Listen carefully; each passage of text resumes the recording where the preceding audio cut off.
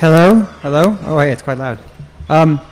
So I'm going to start my talk in just a second, but I just wanted to let everyone know, in light of the fact that the contrast on the projector is really a bit weak, I uploaded the slides, so if you want to pull them onto your own laptop and you can stare at them right in front of your face, that might be helpful.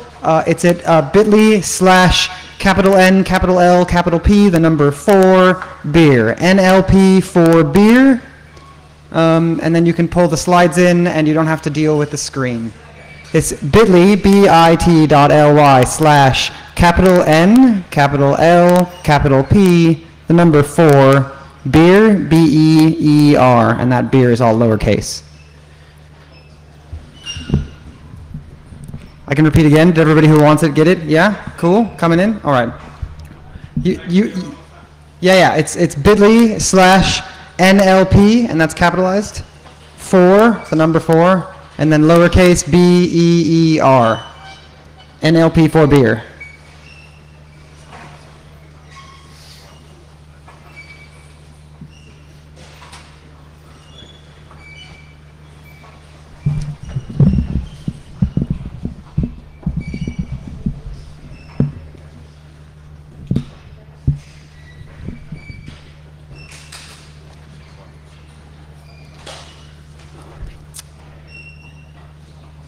Okay, so I'm going to get started by telling you all a little bit about the things that keep me up at night. So the image on the screen right now, or perhaps on your laptop if you've grabbed the slides, is really the sort of summary of my nightmare of existence, right? So you have a lovely bar with lots of beer on offer and almost no quick and easily accessible information about what any of those beers might taste like, right? And this is a really common sort of information display in a bar in England. You have a bunch of sort of commercially sensible cask labels that sit on the pumps, and maybe some branding on top of a draft pump, and that's all the information you get. So I don't know, this one's purple, it's got a nice Helvetica font, what does it taste like? I have no idea, right? So here I am, I've got like 30 beers in front of me, only so much alcohol I can shove in my liver in a night, and I have to make a choice between all of these things, and I have no information to make that choice with, or no practical information to make that choice with, right? So some of you may recognize this bar, it's lovely, it's in Clerkenwell.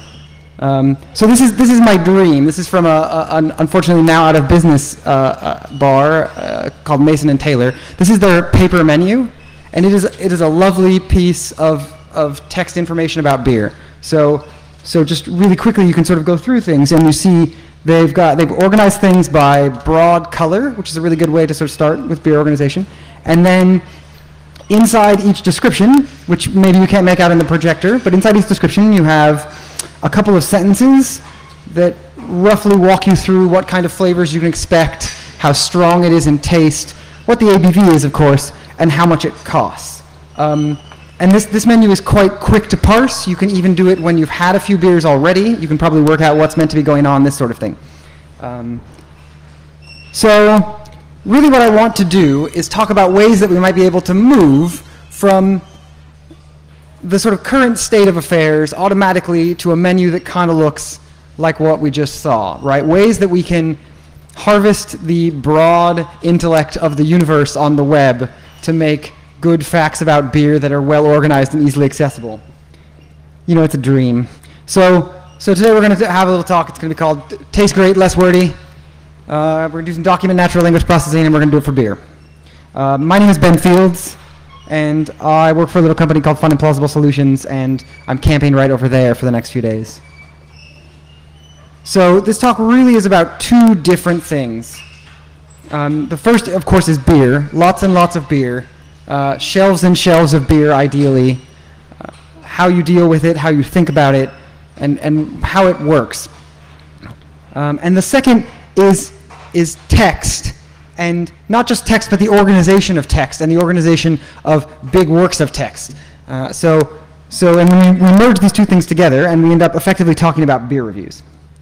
And it's worth pointing out that everything that we're going to talk about today can be generalized to other topics. So the things that we are sort of talking about specifically with beer, of course, can generalize to other beverages, but more than that, basically anything that people write about when they write descriptions about items, you can do the kind of stuff we're talking about to those large stacks of descriptions of items and get somewhere to where we're going, right?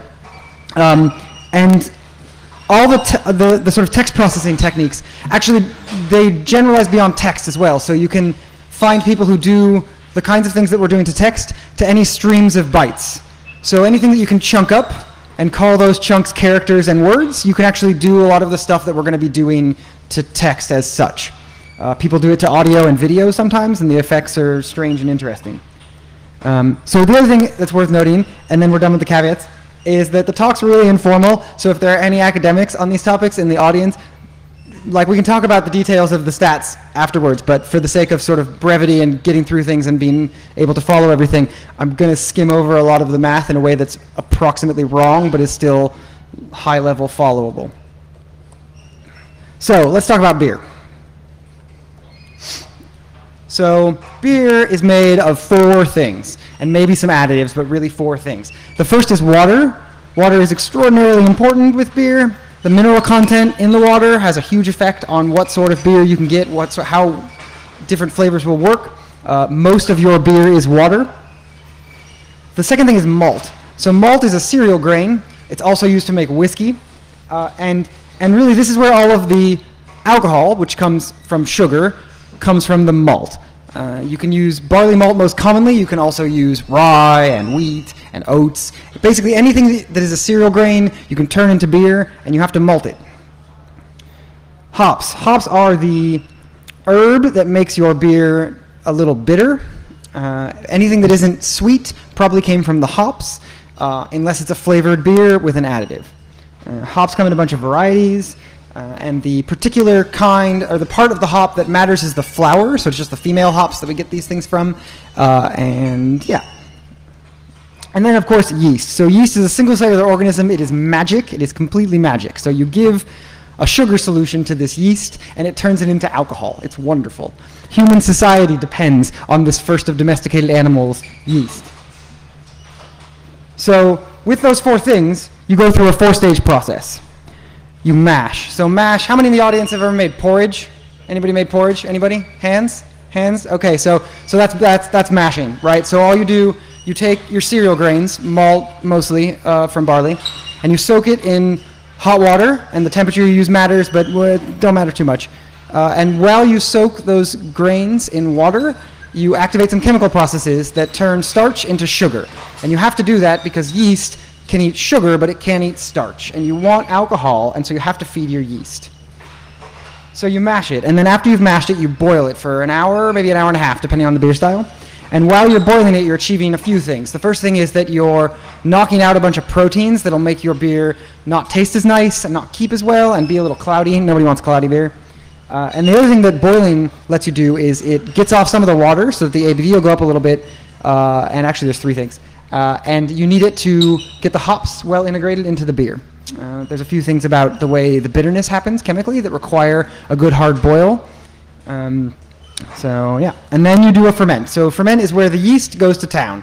So once you've made a sort of really sweet, slightly bitter solution with hops and your boiled syrup from malt, you throw a bunch of yeast in it, and the yeast eats all the sugar and boils up quite nicely, as you can see in the picture. Well, maybe, I don't know, does it work all right? So that's the foam that the yeast makes, because yeast eats sugar and produces CO2 and alcohol, and so the CO2 makes foam. Then you package it, and the packaging in this case is bottles. Also, you can package your beer in a cask, in a keg, in a can, all kinds of ways. Sometimes there's a carbonation that happens in the packaging. So this happens with cask ale. It also happens with bottle conditioned beer. So that bottle conditioning, it means that the carbonation actually happens via the process of the yeast continuing while it's in the bottle. You can also force carbonate a beer, which means you just sort of shove a bunch of CO2 from a canister into the liquid and then put it in a can or a bottle. Okay, so that's it. So that's 4 ingredients and 4 steps, and you get just about every beer that you can think of. I say just about because if sometimes there are fruit additives, sometimes there are weird things, sometimes there are industrial processes that have additives, but generally, for most beer, most of the time, 4 things, 4 steps. That's it.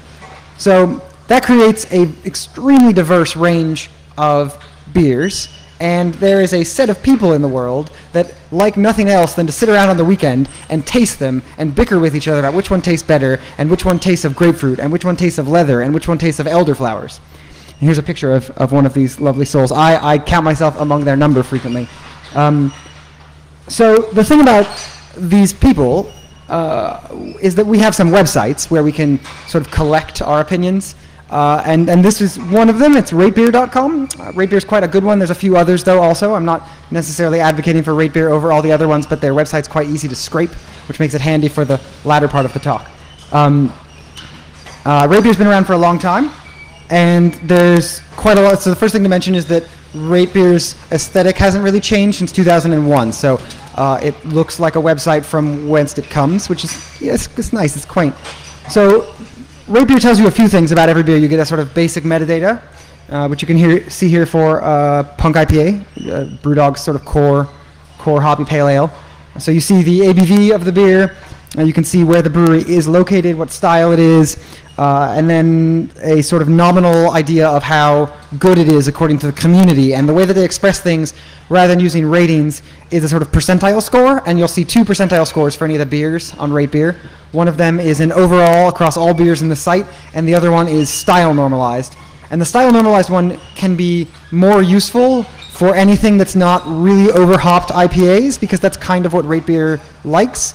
So if you have beer that is simpler or darker or a little easier on the palate, the community at RateBeer tends to not like it as much. And so what you'll find is you'll get beers, and actually one of the ones on the bar is one of these, that rates really highly in its style and still not very highly across all the beer, right? So be aware of style bias. So okay, but if you scroll down on a RateBeer page, what you see is this lovely collection of reviews. And so here we have for Punk IPA a bunch of 100 to 200 character reviews. Some of them can get quite long, that explain the beer, and that also split up people's numeric opinions, quantified opinions, into a bunch of different dimensions. So aroma, appearance, taste, feel on the palate, and overall score. You get a date, you get the location of the user, and then a bunch of text.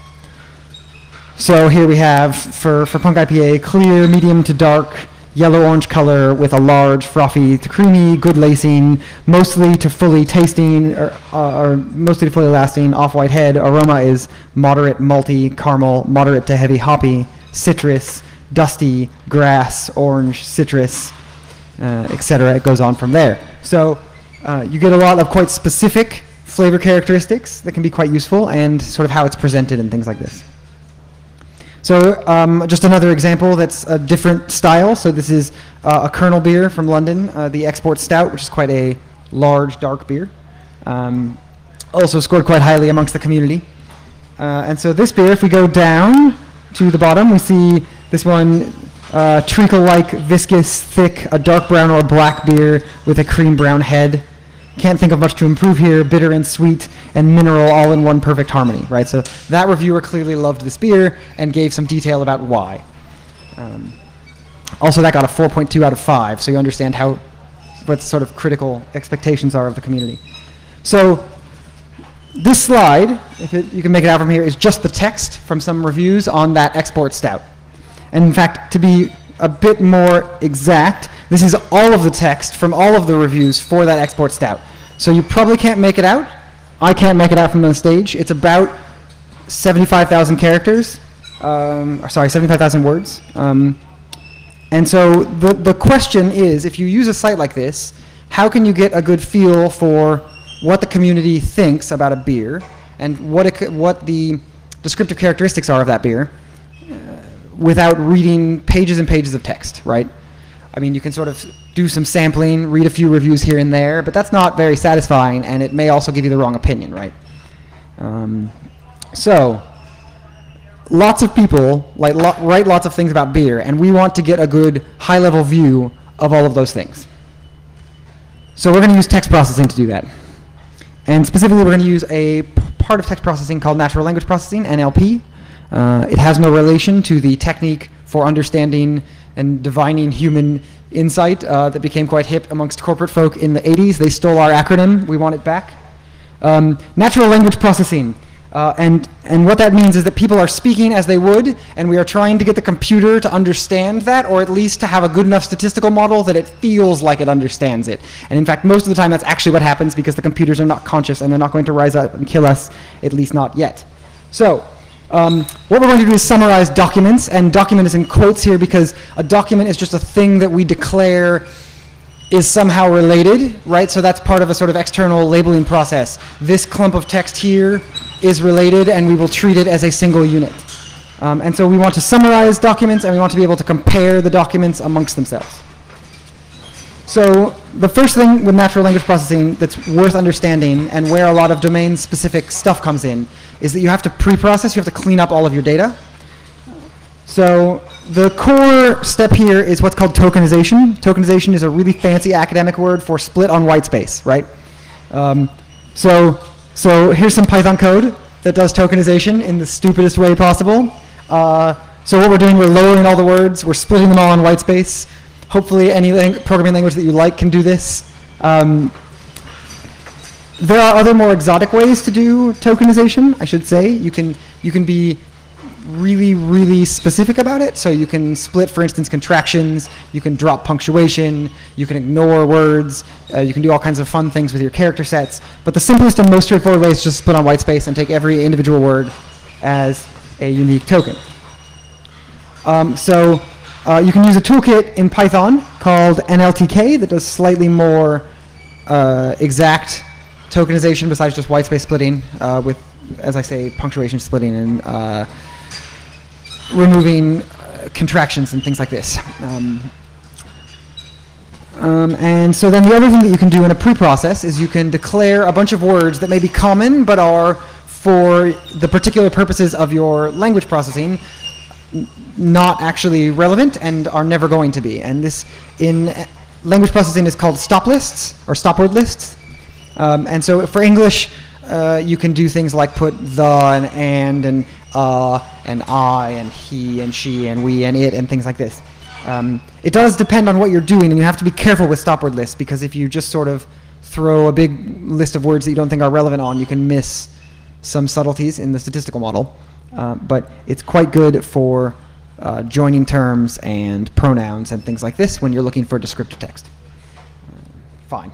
So we do all of that, and then we can also, as a last step for our particular adventure, basically do part of speech labeling, which is another fun trick, and it's a little bit more complicated, so it's outside of the scope of this talk, but the bit of code in the slide shows how you can do part of speech labeling with the language processing toolkit in Python, and then you can just filter out everything but adjectives and nouns. And because what the ultimate goal here is to get a list of descriptors for each beer, we don't actually care about nouns or pronouns or past participles or other parts of speech, right? Just adjectives and nouns.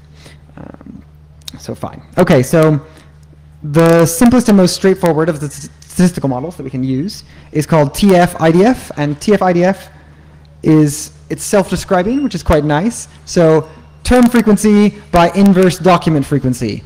And so you count in two ways, all of your tokens. First, you count how often a given token occurs in one document. That's term frequency.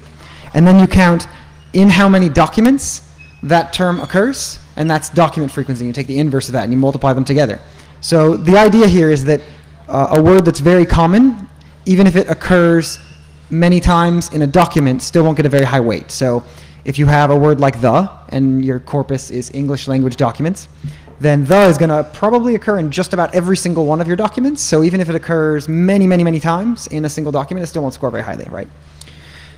On the other hand, if you have a word like, I don't know, brown or barley or grass or something that is maybe not so common across your whole corpus, it's only in a selection of documents, but in this one document in front of you, it occurs hundreds and hundreds of times, well, then that document is probably talking about grass.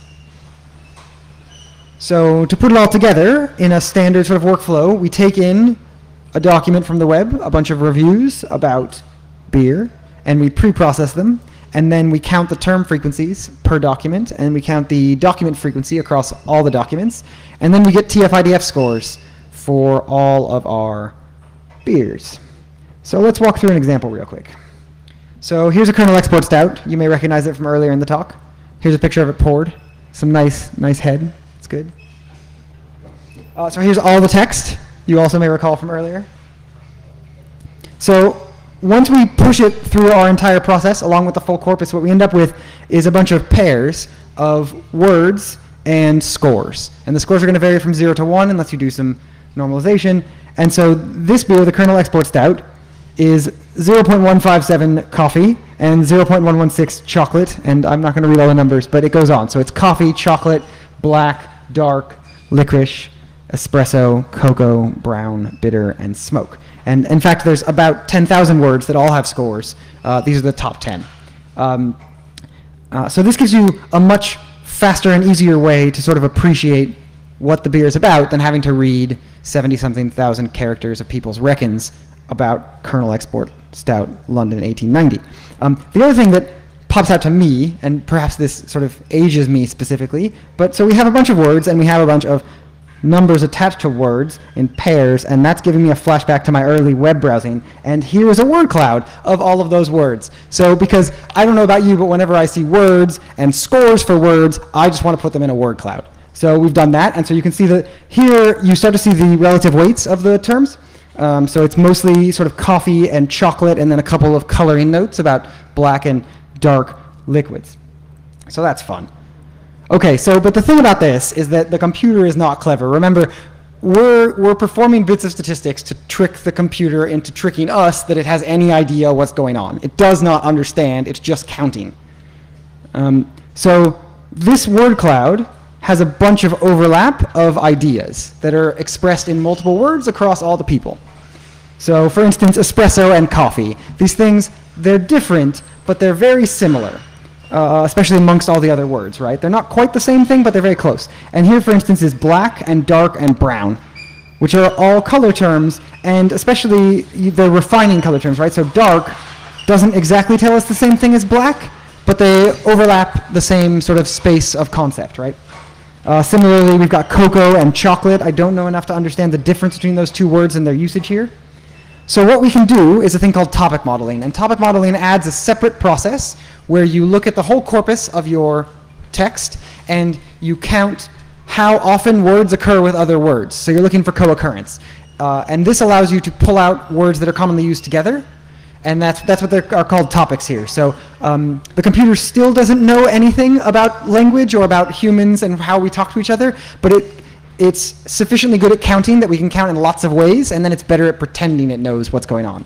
So also, we can spell it in an American way, and we can advance. So instead of doing the TF-IDF process, where we pre-process and do term counting, and then we do document frequency counting, we push all the documents through, and then we count co-occurrences as a separate process that happens in advance, and then we get a bunch of topics. For most topic modeling methods, and indeed the one that we'll talk about specifically in a second, you need to specify to the algorithm how many topics are expressed across the document. So the model is going to look for, say, 100 topics in your document or in your corpus, or 200 or 50 or whatever. And there's some side effects for picking different kinds of values for that, but that's a detail that we'll have to skim over. So this can be refined as well, so you can add a new document to the corpus and sort of make your topics a little bit more accurate. And when we say accurate here, it's the idea of how correct is it that two words are going to occur together in a given document that the system's never seen before. So if we have chocolate, is it very likely that we'll also have cocoa in a document? And that sort of idea of accuracy can get refined with more bits of document. Fine, so if we do this with all the beer reviews, what happens? So we get a bunch of beer topics. So here are the top 5 terms from 3 topics. I don't know if you guys can read it, but what we've got here, the first topic is chocolate, black, coffee, dark, and roasted. And the next topic over is smoke, smoked, smoky, peat. And the third topic is citrus, hops, grapefruit, orange, and pine. So So the first topic is basically talking about a particular flavor you're getting off of the malt, right? So dark malts are imparting these chocolatey tones and a little bit of the color effects from that same clump of things. The second one is clearly smoked beer, peat being a common source of that smoke flavor. And the third one is a collection of flavors that you get from hops, and indeed a hint that that's what's going on because hops is also included in that topic. And they're also all relative terms, right? So in the smoke-related one, the percentage of likelihood associated with that word is quite a bit higher than, for instance, peat, because not all smoked things come from peat. So a document in this sort of worldview is described, rather than a bunch of words, it's described as a bunch of topics, which can then be made up of a bunch of words. So we have a mixture of topics, and that's a document. So how do we do that? So we are going to use a thing called latent Dirichlet allocation, which is very fancy sounding. It's got three words. The middle word is the guy's name, so you know it's fancy. So a Dirichlet is a statistical tool that is basically, it's like, so you have a bucket, right? So here's our color visualization of a bucket. The bucket has 4 colors of stuff in it, right? And each of those things has a percentage of occurrence, right? So 45% of this bucket has blue squares, and 24% has pink squares, and 18% has black squares, and 13% has white squares. So that's a Dirichlet. It's basically just assigning ratio values that all add up to 1. And so the idea is that by describing these things, we can assign probabilities to unseen things we draw out of that set. So latent Dirichlet allocation is simply a method of assigning all those values, given that I have no idea what's going on inside this magical black box over here to the side, right? So informal. This is really informal. I need to take an aside and tell you that I'm telling you things that are not quite mathematically correct. But basically what you do is every time you draw every time you draw a piece from the Dirichlet, you learn a little bit more about its contents, right? So if I know that there's a bucket of balls and the balls are different colors, and I pull one out, I know a little bit about this. If I pull 2 out, I know a little bit more, and I can just repeat forever until I have perfect information about the contents of the bucket that I can't actually see all the contents all at once. Fine. So if we go back to the kernel beer that we started this talk with, and we get all this text again, and then what happens is we get some topics. So these are the top 4 topics for the kernel export stout.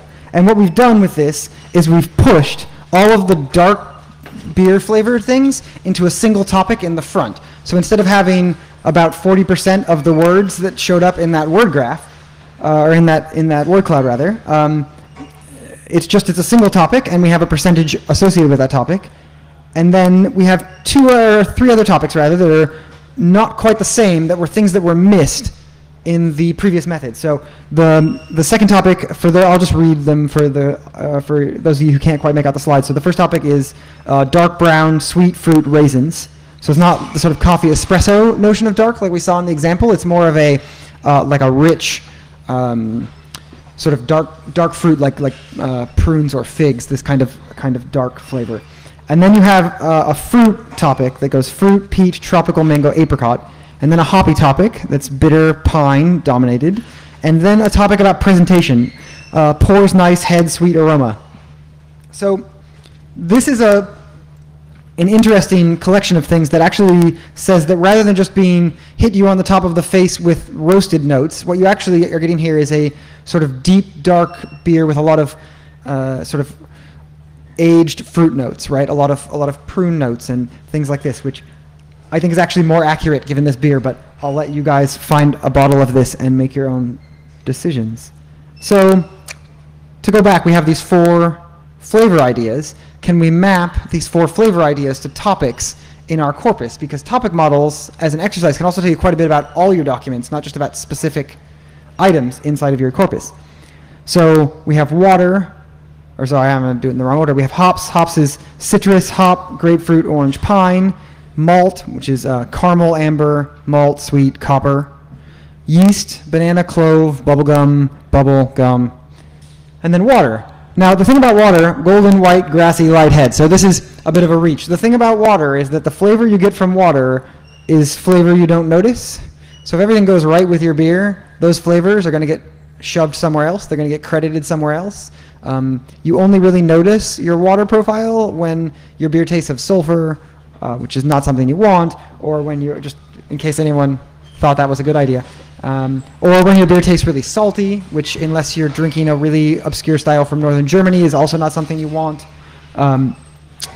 So the water style, the reason why I've tied this topic to water is because this topic describes a lot of characteristics from Pilsner beers, and Pilsner beers used extremely soft water profiles, and if you get the water profile wrong, the style drifts entirely off. So if you see beers that are described as white and golden and possibly a little bit grassy, which is a hop note for that same kind of style, if your water profile is not basically extraordinarily soft, it's all going to go wrong. These are not beer styles that you can make with groundwater from basically anywhere in England, for instance.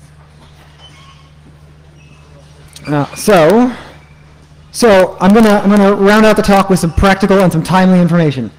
So this is the beer list at the Robot Arms. The Robot Arms is the pub that's right over there in the tent. It's like 4 tents down. It's where the beer is at camp. So this, as of yesterday, are the beers that are either on right now or will be on at some point in the next 3 days. These are the ABVs of these beers. Also important to know when you're sort of calibrating your drinking sessions. And these are the top 3 terms that are associated with each of the beers. So I'm just going to go through them because we got a little time.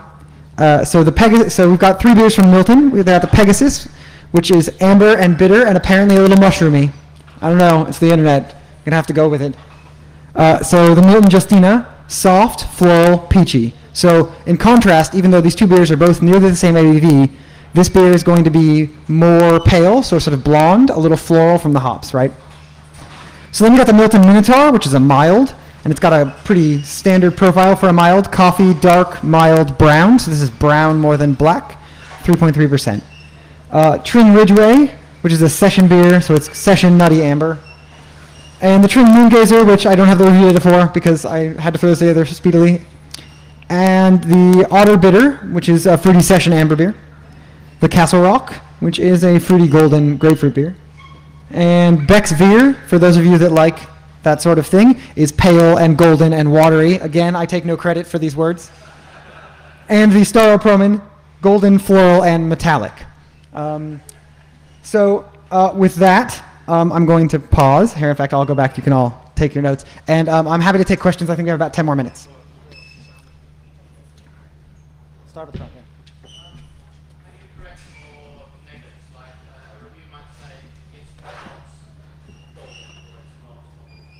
So the question was, how do you review, or how do you deal with negatives? And the example was, it's not hoppy or it's not golden.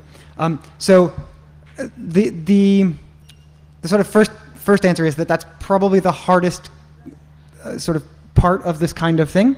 And in this particular case, I can get around it because of the nature of the data. If you look through the beer reviews, it's very uncommon for people to describe beer in the negative. It does happen a little bit, but because it's not common, and effectively what we're doing is taking a bunch of averages, it sort of goes out in the wash in this particular case. So it's not a problem I encounter in this data set. There are some methods. So some of the things that you can do with topic modeling will start to suss out some of the negation. So if you find, because it's rare that someone's going to say in a sort of 50-50 split, not hoppy and hoppy for different beers, right? What's far more common is that certain words get negated. And if that's the case, then what will happen is that will get pulled out in gathering topics, or can. And again, I mean, the way you deal with negation, because it's quite difficult, tends to be less generalized. So it tends to be that you're going to use something that you know that's particular to the domain, right? And in this case, it's because we care mostly about adjectives and we know that people are generally positively describing. Yeah.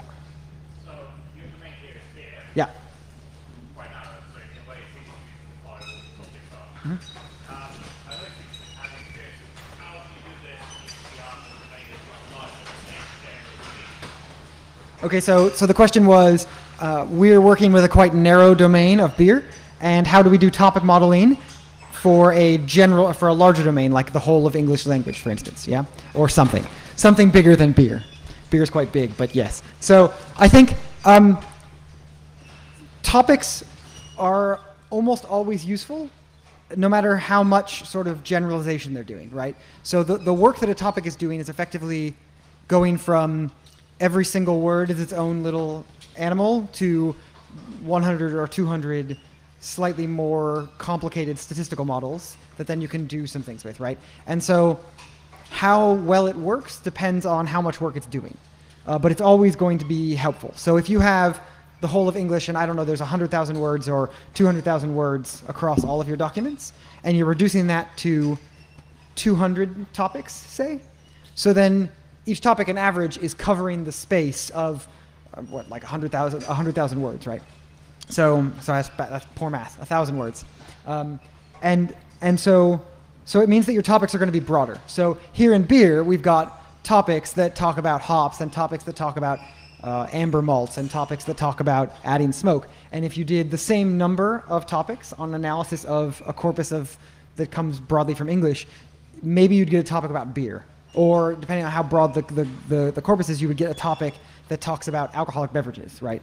And so it's a matter of what detail you'll see and how quickly you can do analysis and how well you can measure inter-document distance. So one of the things that people like to do with topics that doesn't quite fit in this amount of time is that you can actually measure how close two things are. And that works really well with fewer topics. So maybe 50 or 100. And there's some mathematical reasons, but basically the smaller the number of topics, the more accurate that distance measure is going to be. But you lose sort of semantic understanding. You lose an appreciation of what each topic means. So the underlying math to do distance between documents doesn't actually depend on the topics being understandable by people.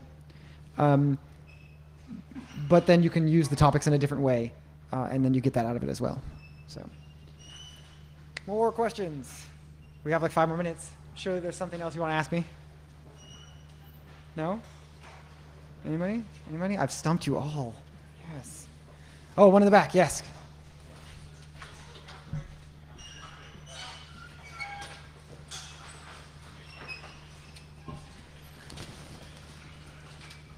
Okay, so the question, and I hope I heard it over the windy tent correctly, was what sort of aspirations do I have for this? Where do I see natural language processing going in general, or just with beer? Both? Okay. So, I mean, horse ebooks, I guess, is a good answer for this crowd. So I think the thing about natural language processing is that it's quite powerful, but what it doesn't do is teach anyone about language. So I hit on this point a couple of times, but no matter what it looks like, the software doesn't understand speech, right? The software, it's like when you, when people get beaten by computers playing chess, they're not playing chess the same way a human plays chess, right? And there's a sort of, it's a loose analogy, but it's roughly analogous, right? Where basically you're giving some software tools to pretend like it knows what's going on, right? And I think one of the ways where you can see this is if you look at the sort of the flip side of natural language processing, which is called natural language generation, where you get, so in this case, you would get the computer given some beer to tell you a sort of prose review about the beer, right? So instead of just a list of adjectives, we would get, the beer initially drank with a bit of straw and had a medium mouthfeel that closed into a bitter long finish that was great. I'd like another, right? Instead of a list of straw, bitter, amber, golden, right? And what you find with most of those systems is that they tend to be highly rule-based and with skeletal structures somewhere in their system. So it's very hard to get basically a computer to improvise. And you just sort of make it complicated enough of a fixed system that it feels like improvisation to humans. And I mean, to me, this is the kind of thing is can we build sufficiently complicated models that the software actually understands enough to sort of pass Turing tests and things like this, right? Yeah, so I don't know. That's a good beer conversation, I suppose. Okay, more questions. I have 5 minutes, apparently. Yeah.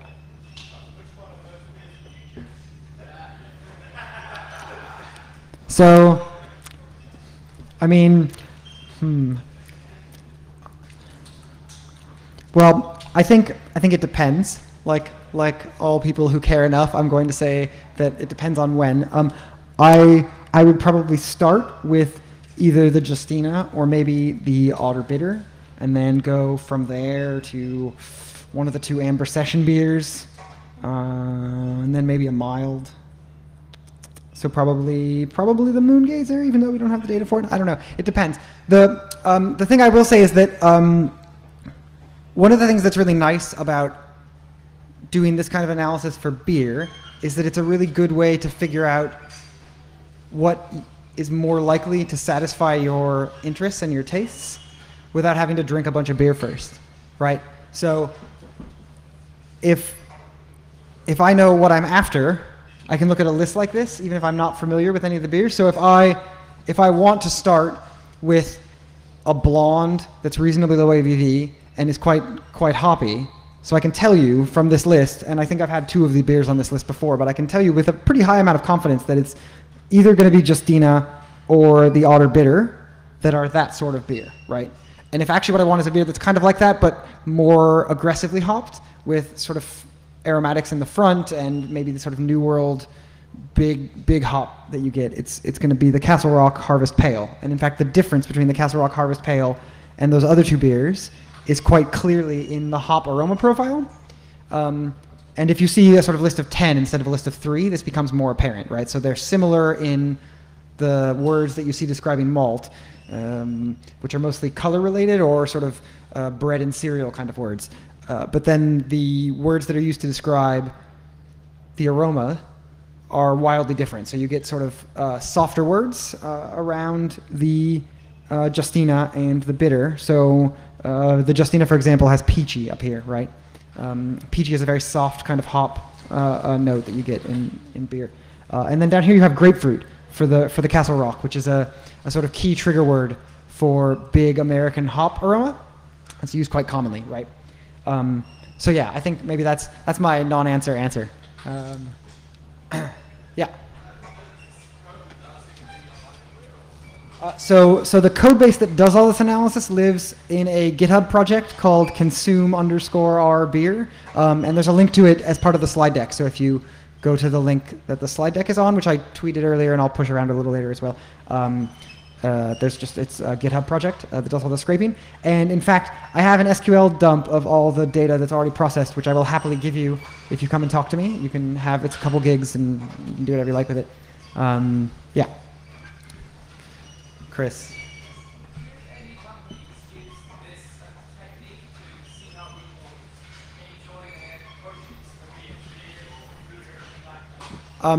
So not any companies that are commercially viable. So I had a go at making a product for a variety of reasons that didn't quite work. I think Chris already knew that answer. I think there have been some attempts. Actually, so in I'm trying to think if there's anything that's actually viable in beer anymore. So the closest thing that you get is some of the social network kind of recommender things that happen around beer. So like Untappd, for instance, although it doesn't really leverage its data very well, it does a really good job of collecting a lot of data. Yeah, and then also there's a wine app that does similar things called Vivino that actually is a little bit better about its handling of text. So it solicits, and I think part of this is because wine nerds tend to write more. So there's just like in a sort of broad and stereotype making kind of way. So they're both, the two apps are quite similar, except for that one just deals with wine and the other deals with beer. And Vivino has a big free text field. And Untappd is like, give us 20 characters if you feel like it. And so the result is that you get things that are sort of closer to the sort of length of reviews.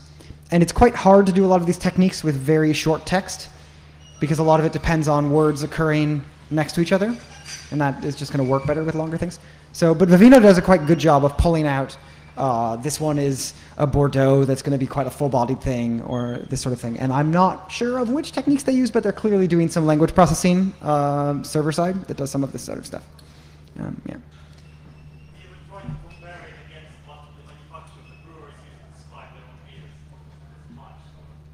I have not. There is some quite hilarious scholarly work that has looked at comparing commercial price points and social descriptors, and also commercial descriptions. So there was the study was originally done with wine data about 10 years ago, where basically they looked at the commercial description and the price and determined that, and also expert reviews, so like sort of numeric scores, did Wine Advocate give it a 90 or an 86 or whatever. And they found no correlation between price and the review score, but they found a strong correlation between the average word length in the reviews and the price. So and that's the commercial reviews, so like what it says on the back of the label. So the expensive wine, they use big words, but it's not necessarily any better, was the broad takeaway from this review. I have spoken with a friend of mine about doing similar kinds of analysis with beer. The market for beer is a bit different, so the price variance is very small. So I think with that work, a decent amount of the effect comes from the edges. So really expensive wine gets really flowery language, and cheap wine people describe as it will get you drunk, right? And but with beer, because the outliers are much closer together, right? Like the sort of cheapest beer you can buy is, I don't know, a 12-pack of something awful for £5, and then the most expensive beer you can buy, like the most expensive beer you can buy, is 200 quid, and that's a really expensive beer, right? And there's like two of those, and so because the possible price is a lot narrower, and most beer is just a couple of pounds, and that's just it.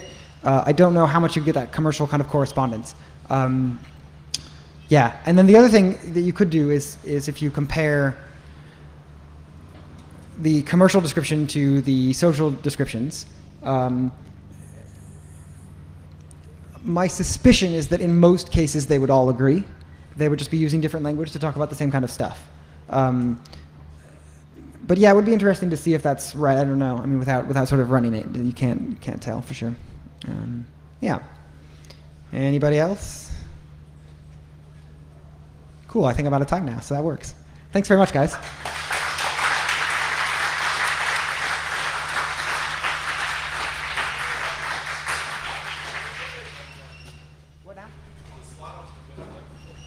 Which one? Ooh, could I? This one's fine. This is my Twitter handle. If you follow me on Twitter, I'll tweet all the links in a couple minutes.